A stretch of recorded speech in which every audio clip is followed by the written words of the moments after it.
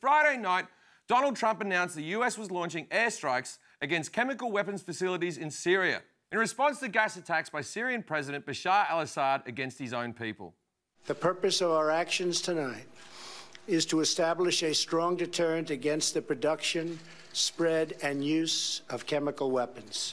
Let me say up front, news from the Middle East is kind of like hearing a woman talking about The Bachelor. Like, I know it involves a lot of people I know nothing about, and they're always fighting, and the use of chemicals has resulted in people getting hurt. Assad used chemical weapons on his own people. The US can't sit idly by as Assad commits such atrocities. Plus, the bombing was backed by France and Britain. So this wasn't a madman acting alone. It was a madman plus, I want to say, Dame Judi Dench and her tennis instructor. The problem is, Trump can't do anything without being so Trumpy about it. President Trump taunting Russia ahead of potential U.S. airstrikes in Syria. The president just tweeted this. Russia vows to shoot down any and all missiles fired at Syria. Get ready, Russia, because they will be coming. Nice and new and smart. Yeah, of course they're new. They're missiles. Missiles aren't something you can reuse over and over again. They're not condoms. No, I don't reuse them for sex. That would be ridiculous. I use them as punching bags to train my hamster. He's got a big fight coming up. You gotta eat pellets and shit lightning. Hire the beaver. The beaver is the equivalent of a tiger in his world. Also, rule number 1 of shit talking is you can't talk shit and then the next day pretend you weren't talking shit the day before. After yesterday saying that missiles were coming, he's now back on Twitter clarifying that maybe they're not coming as soon as people thought. Here's what he said. Never said when an attack on Syria would take place. Could be very soon or not soon at all. What does that mean? When did the President of the United States become a troll telling riddles underneath a bridge? Fiddly-dee, we'll play our part with missiles nice and new and smart. Hither they come or dither they go. And when they do, you'll never know.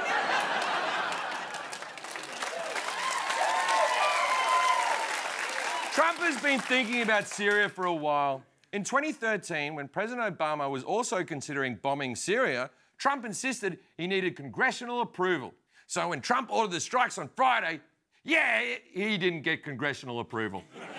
While Assad's chemical weapons use was horrific, Congress never authorized the U.S. to attack a country that has not attacked us. This is further example of Donald Trump and his administration not following the Constitution and not following the rule of law. I've never really understood that. I don't get how some war is legal and some isn't. Like, how dare you use chemical weapons when I'm shooting at you? We're trying to have a good, honest murdering of each other and you started cheating.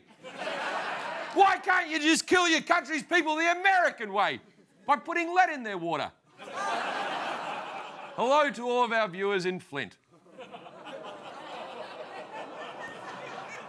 I think it was the right decision to retaliate against Assad. But it's hard to give Trump credit because, let's be honest, Trump doesn't really care about the people of Syria. Some of the criticism following the strikes in Syria involved the current U.S. policy regarding Syrian refugees barring in their entry into this country. Here are the latest numbers. In 2016, 15,479 Syrian refugees entered this country. In 2018 so far, 11. That's what you call a reduced number. See, we can't go into a country and start blowing stuff up if we aren't going to help the refugees we're creating in the process. France and Britain are taking in as many as 30,000 refugees. And Germany is taking in 1 million. Germany. Good for you, Germany. Nice effort. But we still remember what you did. We've only taken in 11 Syrian refugees this year. 11! I've had a doctor's finger in my ass more than 11 times. Way more. Well, they say they're doctors, and I don't know why they work out the back of a food truck, and normally doctors don't work in groups, but anyway. My point is, Until the United States start taking in hundreds of refugees, it seems like my arsehole is more tolerant than this country.